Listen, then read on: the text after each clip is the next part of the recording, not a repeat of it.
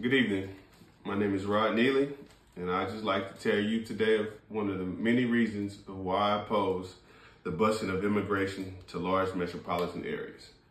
Because one of the main effects of immigration is that it always causes overcrowding, congestion, and it puts extra pressure on our public services. This is one of the main reasons I oppose the governors of Texas, Florida, and Arizona of busing immigrants to Chicago, New York City, DC, and Martha's Vineyard. Secondly, it's clearly a political chess move being used by politicians to draw attention to this country's immigration woes, and because of this, migrants are not being treated humanely, nor given the dignity that they deserve.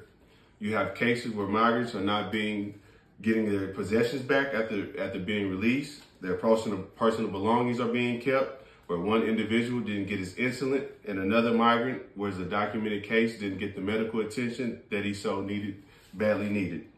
And another reason that I oppose immigration is that it redistributes the wealth from those who have to compete with migrants to those who use migrants. And there's also the language and cultural barrier can exist, and migrants can easily be exploited and may experience racism.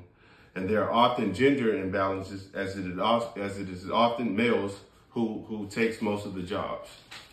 And so, another reason I oppose the busing of migrants is what it does to the separation of families.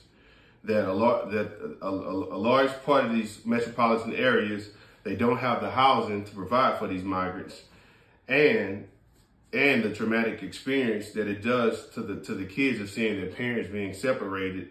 And to best understand this impact, one must first recognize the trauma that is already experienced at the border.